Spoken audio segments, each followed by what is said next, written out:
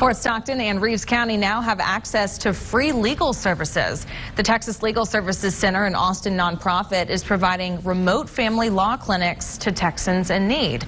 The clinic provides a multitude of services, including divorce, family law, and more. One attorney says they look for those most in need. We first looked at the places that don't have brick and mortar legal aid offices, and so after finding those counties, we kind of tried to figure out, looking at the population and the median income and things like that, just the places where there was the most need. And so we've been calling those counties legal aid deserts, and those are the 18 that we have. Pecos and Reeves are 2 of them. Texas Legal Services Center sets up these clinics in areas that don't have access to immediate family legal help.